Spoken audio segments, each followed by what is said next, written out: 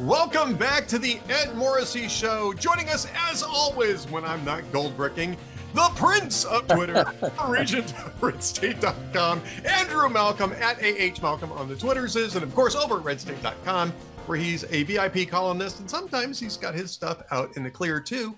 Yeah. Andrew, welcome back, or maybe I should Well, say, it's a welcome you. Yeah, that's a welcome back to you. You're the guy that's been traveling. I'm the guy that's been gold bricking. I've been gold bricking the whole time. So there you go. I want to ask you um, what you think. I'm sorry, I started something here and I started a timer app there, and it just it did weird things. So I'm going to stop. I'm going to stop that timer app and go back to the topic. Just wing it like I usually do. Um, I want to talk a little bit about your columns. You got a couple of great columns up in the time that I have been gone. You notice that there was movement in the race. And I'd say that if you're looking at the betting markets, more than a little movement. And then you're also talking about the Biden's revenge on Kamala Harris. Which one Yeah, did you first? that's delicious. It's awesome. It was a great column too. Thank you. Yeah, well, there's been several things you, some of which you could attribute to, Biden not being there 100%, but not all of them. And he uh, Kamala came out and said, "Oh, that DeSantis, he's screwing things up in the hurricane." And then they asked Biden about it, and he said, "No, he's actually quite good. He's been doing a great job, very cooperative, and so on." So you got that, which was kind of blunt. And she's she who was it? Oh, it was in The Godfather, right? When he's talking to Andy Garcia, and he says, "Okay, you are who you are." Yes. Yeah, that's good. I've forgotten that line. That's a good line. Yeah, yeah. My other line that I like is Joey Zaza's a pazzo. Yeah, True. but Yeah. you are who you are, and that's who she is. Biden said that she was there with him 100% all the way, involved in all the major decisions. And The View asked her, "Well, what would you have done differently?" And she said, "I can't think of anything." So, Yeah. it's pretty klutzy. And we know that Jill despises Kamala for some of the things that Kamala said about her husband back in 2020, racist and so on. And they stuck her with the Biden campaign organization. They tacked on a few other people of hers, but so revenge is sweet, right? I mean, it's and what I tried to point out, and I won't talk about everything, but what I tried to point out is that Kamala Harris is a problem. Now, none of those Democrats are going to admit it, but she was uh, uh, the only choice they could make if they didn't want to have a racial backlash when they replaced Biden.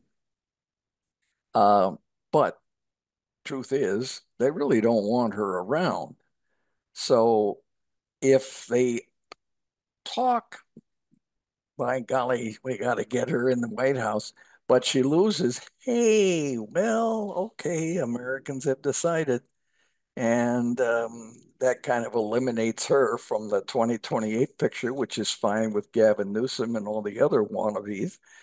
Right. Um, and Biden then can go out and say, "Well, look, I could have beaten him," which he's a mean man and he's very defensive. So that would serve his purpose. So, and there's a bunch of other stuff that I went into, but uh, it just makes sense I mean, if she wins, and somebody will tell her what to do all the time, like they're telling Joe Biden what to do. But if she goes away, it's they'll the media will still have Trump to beat up on, and the Democrats will have Trump to beat up on, and he'll still inhabit their mind if he wins. So um, Yeah. I thought that was kind of fun, and judging by the numbers, it a lot of other people were interested in it too. So yeah, what I would say is this too, is that the revenge isn't really specific to Kamala Harris. It's specific to Nancy Pelosi, Barack Obama, Chuck Right. Schumer, the people who pushed him out of the race. I don't think, I mean, I don't know. I hear that Jill Biden and Kamala Harris don't get along. I don't know how true that is, but I think his ire is Yeah. not with Yeah. Kamala Harris. It's with the people who pushed him out of the race, The and establishment. Yeah. he stuck them with her as a Yeah. way to get even with them, and that I can buy. Yeah. Absolutely. Absolutely. I mean, human nature, life would be so simple if we didn't have to deal with other people. But since we do, the little dramas that play out and the humanity, these people sometimes look like robots, but they're not. They're as petty as the secretary at a PTA meeting. Well, and I mean, we already knew that Kamala Harris wasn't really good at this, right? We learned that in Yeah, 2019. right. And this is kind of getting into some of the other things that we're talking about, including the movement and the remarkably close race, some of which I covered earlier today in terms of what the betting markets are showing, which have really swung pretty significantly over the last few days to Donald Trump, largely in reaction to Kamala Harris's media blitz, which didn't go well. Andrew. Bananas or raspberries or whatever. Oh my gosh, did not go well. Now, the most prominent of these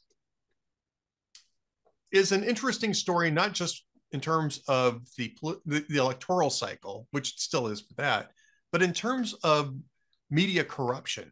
And I think we're at the level of media corruption here. CBS News got an interview with her for their 60 Minutes program, important enough to where they actually aired it on a Monday night, right? Yeah. And Donald Trump refused to do an interview with 60 Minutes because he felt that they had sandbagged him Yeah. uh, 4 years Right. ago. And rightly Rightly so. so.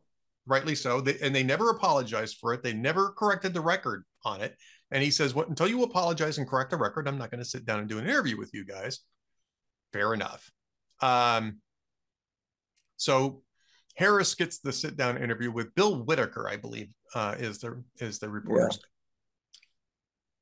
And they start releasing clips over the weekend. This is before I actually left on my trip, right? So I'm watching these clips, a couple of them, right? And they're word salads, right? She doesn't answer the question. She doesn't even come close to answering her question in these word salad responses. I didn't, I was traveling. I didn't watch the actual 60 Minutes broadcast.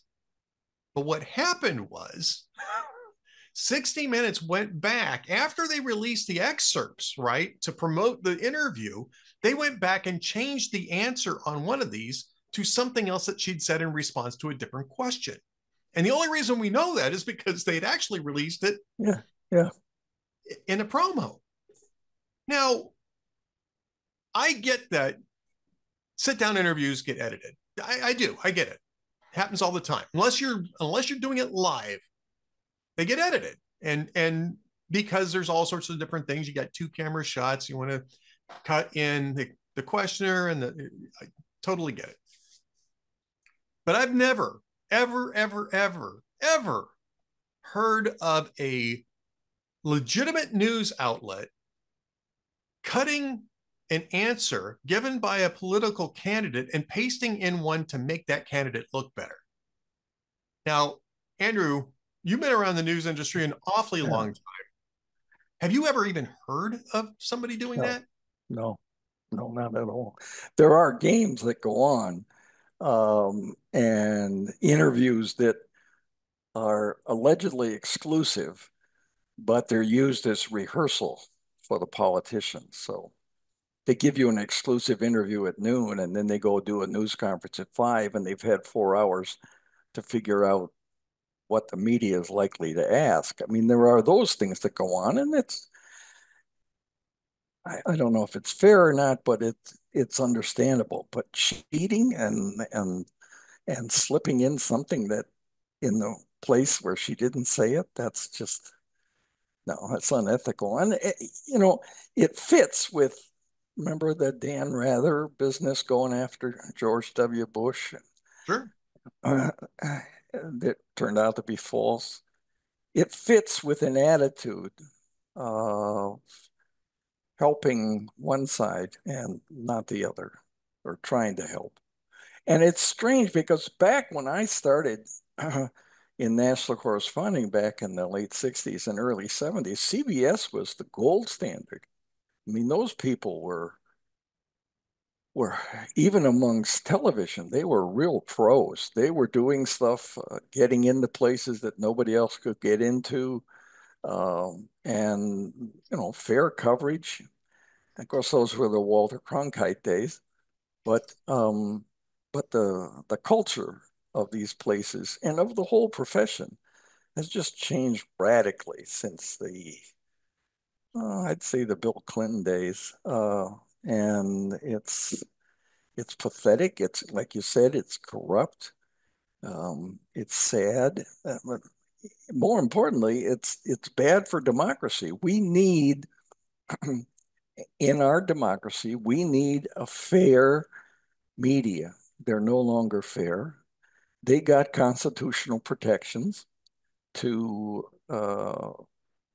be the government watchdog, and they're only the watchdog on one party, and it's um, it's crushing. And I don't know until you get somebody like J.D. Vance who's prepared to talk back to them with harsh honesty. Boy, did you see what he did to Martha Raddatz? I did. And look, I mean, I was traveling on Sunday, right? When I got back home, I think I may have even been on the plane or at the airport. Yeah, I looked at the I looked at that and I played the clip and it was yeah. like, now that's how it's done. I know there was a lot of people who were questioning whether or not JD Vance was a wise choice because he was kind of No, untested.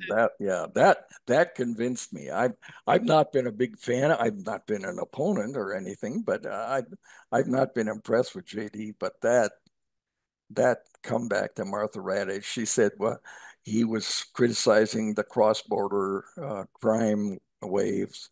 And she said, well, in Aurora, Colorado. And she said, well, that happened in only a few apartment complexes.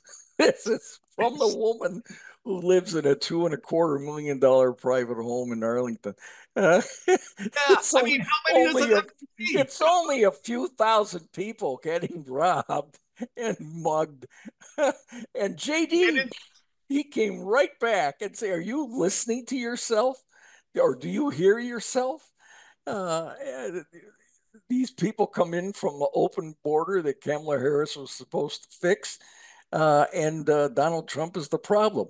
The beauty of it was so clear and so concise. He didn't go on. There weren't a lot of clauses and then on the other hand, but if you're fair, there wasn't a lot of that stuff. It was just straight to the point, and I thought devastating. Now the truth is that not that many people are watching Sunday morning shows anymore, um, but we've got some.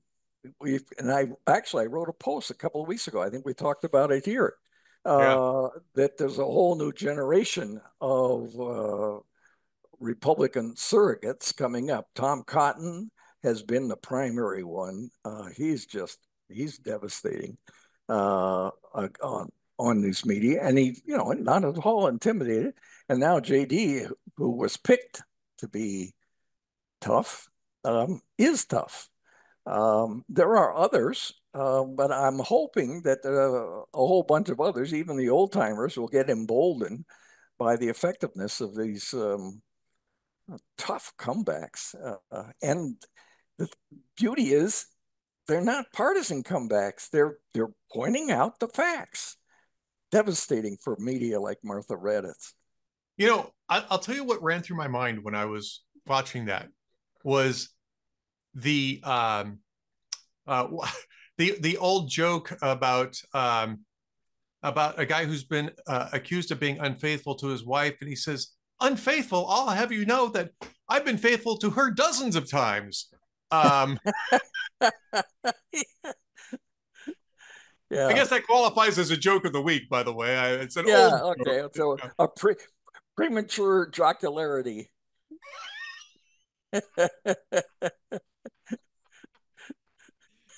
I think we might have found a whole new class of sponsors for this podcast. That's right. That's If you right. suffer from premature jocularity, PJ instead of ED, PJ, it's PJ. Yeah, yeah, that's right. oh my gosh. All right. Right at on that. That's a good one. I got you on that one. That's You, a you totally got me on that one. That was awesome. But yes, I mean, this is a guy who can actually answer questions in context, right? And on substance. Yeah, in substance. And look, Raditz was asking him tough questions. that's He okay. was asking stupid question in that particular case. That was a dumb thing to say, but she was actually asking him tough questions, and he can respond to that. I also saw while I was on vacation, or maybe it was even yesterday. Um, he had done an interview with Martha McCallum, and it was not a softball interview. She was kind of trying to pin him down on policy, talk about how he differed from Trump in the past and that sort of thing. And he's prepared to do this. He's prepared to talk.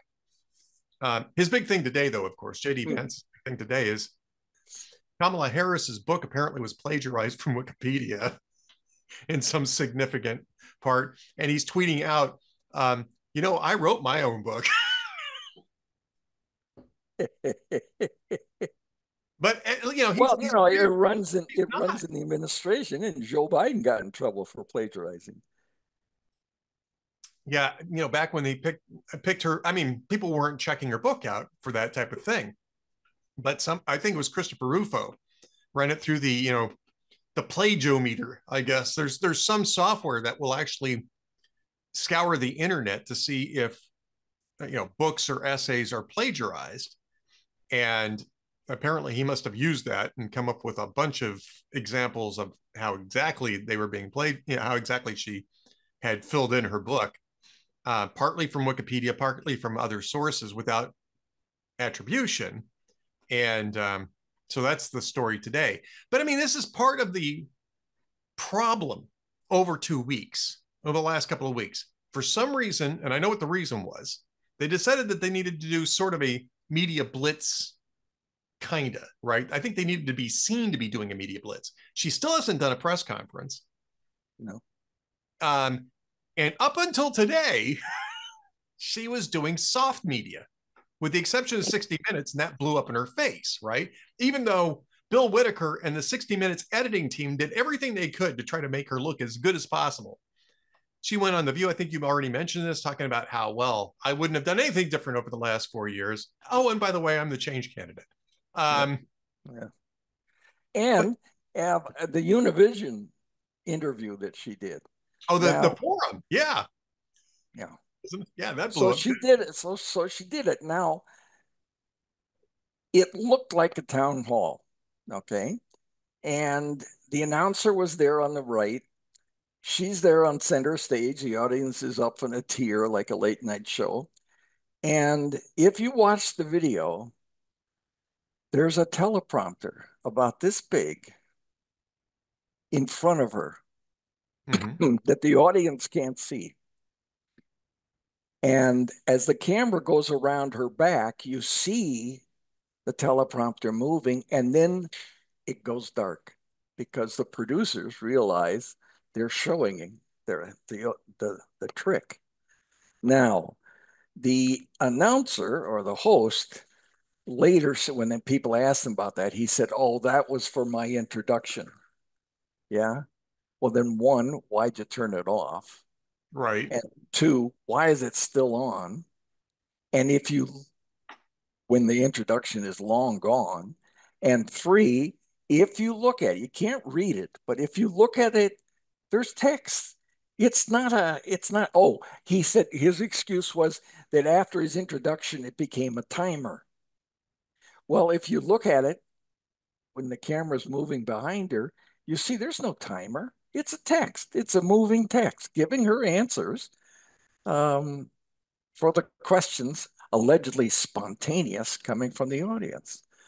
You know, it's phony, and I don't know if it matters in the long run, but it adds evidence. It accumulates, and if you're hurt, if you have a reputation for something like plagiarizing, and then there's another plagiarizing, that makes it worse. If a politician has a reputation for lying, and then he's caught in another lie, that makes it worse because it reinforces the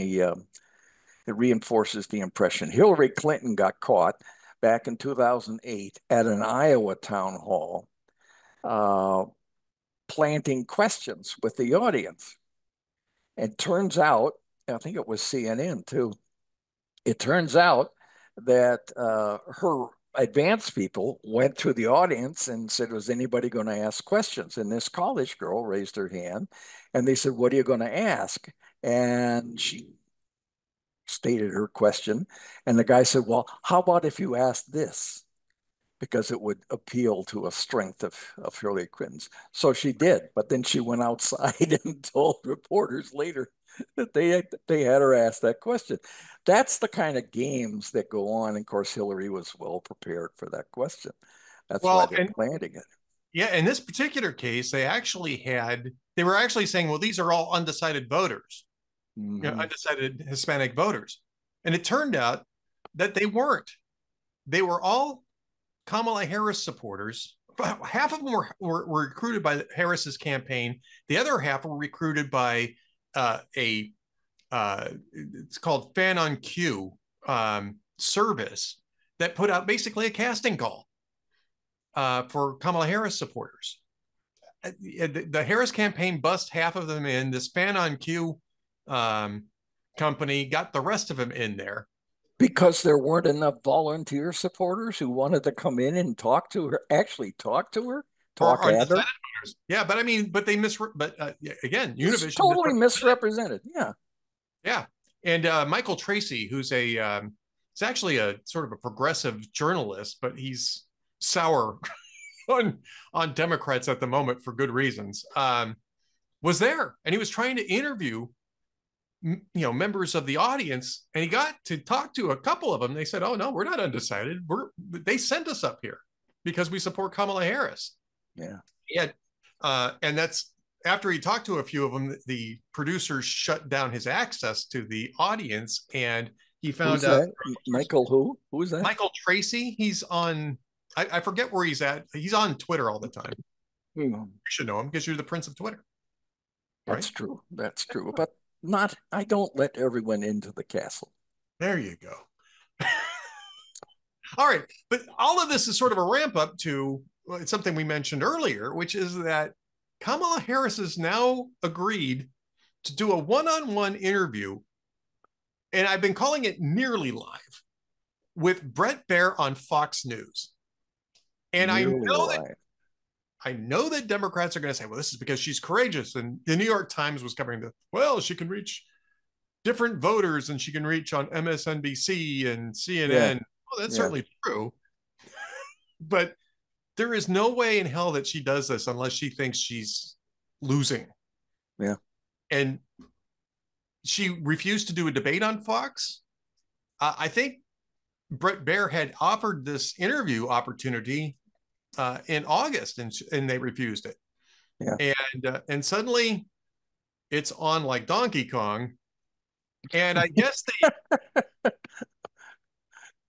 Bret Baier is, I would say, a fair and professional journalist. He's going to ask questions. He's going to treat her with respect, but he's going to ask questions and he's going to drill down to get the answers. And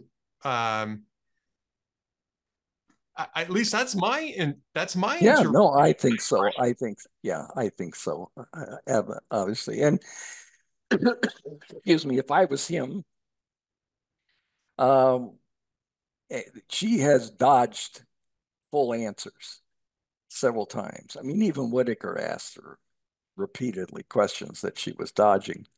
And if I was him, at some point after two or three efforts, I would say, well, obviously you're not going to answer that real question and move on. Just to underline the point that I'm not sure that everyone, probably a lot of people, but I'm not sure that everyone will get if she's just talking her word salads that sound swell, unless you're thinking of what the words mean. I'm not sure everyone would get the fact that dodge, dodge, dodge. Yeah, again, look, I mean, I think if she dodges, he's probably going to ask a follow up. And if she dodges that, then it might be a Dana Bash sort of thing where he just decides he's going to move on to the next topic. No, and you got to call it out. I think. I think you got to. I would, but I respect Bret Baier, but I hope he does. But I I respect think, Bret Baier too. I think he's fair. yeah, Uh, yeah, he is fair. and I think he And has that Brit Hume. I think he's got a Brit Hume sense of approach to his job. And Brit Hume would certainly follow up and press for an answer. Um, I just got to ask you, what do you think is going on in their minds? Because the only thing I can think of is that they're going to try to use whatever she does as some sort of way of saying that Fox News, it's Fox News's problem. Fox News is misogynistic. Fox News is whatever, racist, whatever. Because I can't imagine her coming out of that looking good. She couldn't even do that in 60 Minutes in The View. yeah, that's true. Yeah, you're absolutely true. And those were softball in the View, especially. Yeah, Um,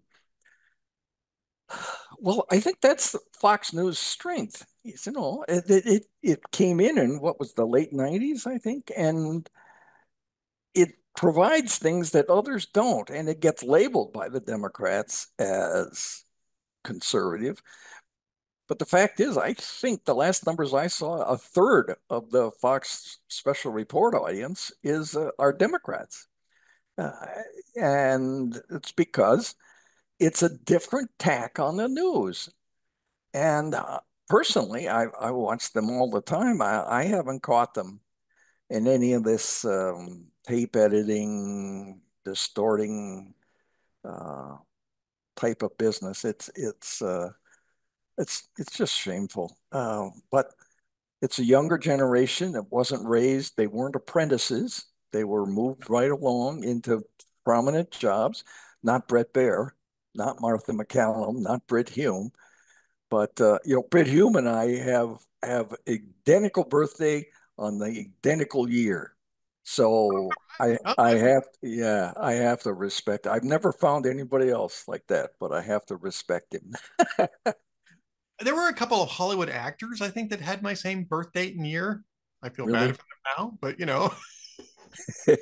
forget who they are too. I'd have to go look it up. But yeah, I mean, you'd have to be desperate if you're Kamala Harris to do this with Bret Baier. You, You'd think I so, mean, but now here's the thing. I agree with you 100%. That's the reason for her. But Donald Trump went into the South Bronx. That's enemy territory. You know, he went into the Black Journalists Association. Now, he fell into a fight that he didn't really need. yeah, So he didn't handle that too well, I thought. But he's gone into places where you think a Republican is not always welcome, and that is bravery. And the what I learned in my whatever it was 10 years in politics was um, you have to ask for the vote. I mean, sometimes literally, in a town hall, you're explaining things and you say, and that's why I'm here to ask for your vote. Americans like that. They like straight shooters, well, at least appearance of straight shooting, and that they're there to hear from them. And you that's not what you get from Kamala Harris. These are setups. She's been in Washington. Even Politico did a deep dive on this. Harris has spent half the time since the convention in Washington. So she's not out, and she may do one or two, drop by an ice cream shop or something, but uh, she's not out meeting real people. These are staged places. Uh, Right. and it's uh, it's sad, but it's revealing at the same time. But you won't find the media harping on it as I think they should. Um, the way they harp on Trump about his foibles. I'm just hope that in the long run, and boy, has this been a long run, right? This is the longest presidential campaign in American history. That in the long run, Americans will figure it out. My dad always said that. In the end, American voters figure it out. Uh, I don't know. I don't have that confidence anymore. But I hope they do. There certainly is ample evidence. And Trump fans, Trump's base and Kamala's base, they're not going to catch on to anything other than what they want to believe. But the people who matter, which is the bulge in the middle, I hope they uh, I hope they figure it out and realize that they're not voting for a prom queen. They're voting for a commander in chief who's going to, at some point, probably have to ask volunteers in the military to put themselves in harm's way. And a word salad would not be very convincing for troops. All right. One last quick thing from last week, because I wasn't around when this thing dropped, but it has been roundly ridiculed, which was the Men for Harris ad, which I honestly thought was something from the Babylon Bee when I first saw it. Did you see this thing? No, but Oh I my heard I gosh. heard about it. So I'm just going to read you a couple of paragraphs of Matt Taibbi, who's who basically sums this up about as brilliantly as you can possibly imagine. It says, there are so many fakes and parodies on the internet that I had to approach man enough and ad ostensibly targeting male voters for Kamala Harris, Tim Walz's campaign on mental tiptoe. I heard the premise before watching and was certain it had to be a meta prank of the Andy Kaufman school. Nobody could be that stupid. It's no prank. Written and directed by Jimmy Kimmel writer and Jacob of All Trades Substack contributor Jacob Reed, Man Enough is a sincere attempt to win votes for Kamala Harris. It was made for Creatives for Harris and reposted by Vote Save America. Unless Reed's entire career is performance art, which I can't rule out, it's both the most self-sabotaging political messaging campaign ever and a devastating satire of the progressive unman archetype that could have been titled, Sorry, I Have One. We'll win the election for Donald Trump if enough men or women, for that matter, see it. And the Well, best part about this, yeah, no, go ahead. No, go ahead. the best part of this is, once again, these were not actual voters. These were actors they hired, and and not good actors either. Not the good actors. Well, you remember from the Obama campaign, remember Pajama Boy?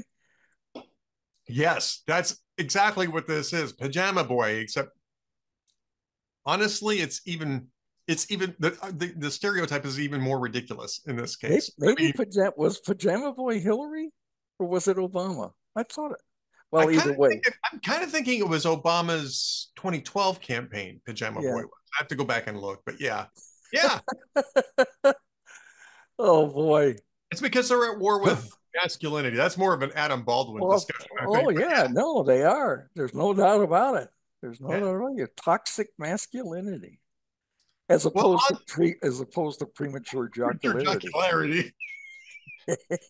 Once again, if you suffer from premature jocularity, be sure to consult our advertisers. I'm sure are going to be flocking to this podcast after this. We've set the table for premature jocularity. Speaking of premature jocularity, though, that brings us to the jokes of the week. I'm not sure if you've got a joke.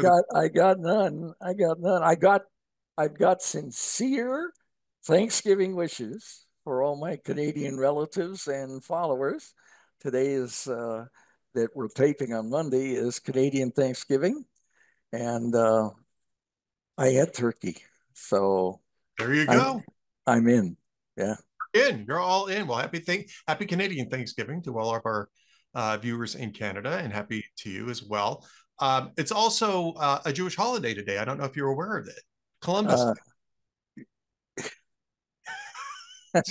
Did you see the news that they did a DNA analysis of Christopher Columbus's remains, and it turns out he's a Sephardic Jew? is that right? Yeah. I contacted Jeff Dunitz and I said, all right, on behalf of the Italians, I have to ask you, what holiday are you willing to swap with us to take over Columbus?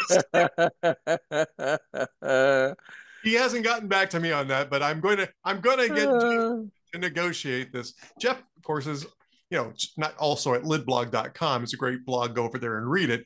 But he's also a member of the Zionist Congress. So I'm assuming I'm talking to somebody with the authority to to give you the Italians want something. Maybe it's the Feast of Booths. I don't know. It's something. We got to have something. We got to get something. That's right. Mermaids. Yeah. All right. I got a couple jokes for you though. Okay. All right. A police officer in a small town stops a motorist speeding down Main Street. And the officer walks up and the driver says, look, officer, I can explain. And he says, just be quiet. I'm going to let you cool your heels in jail for this until the chief gets back. He says, but officer, I need to tell you something. He says, I said, keep quiet. You're going to jail. So he arrests the guy, puts him in the thing. And after a few hours, the officer comes back in and says, look, I'm going to let you out now. And it's lucky for you that the chief is going to be in a good mood. He's at his daughter's wedding. And the guy says, don't count on it. I'm the groom.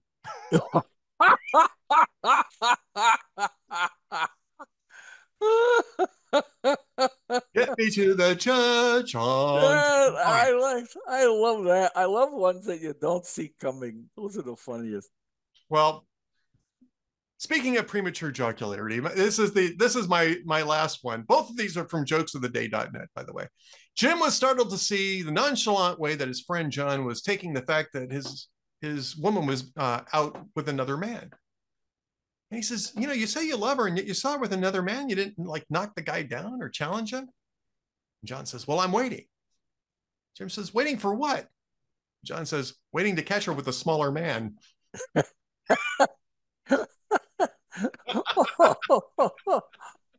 Oh, boy. Premature jocularity.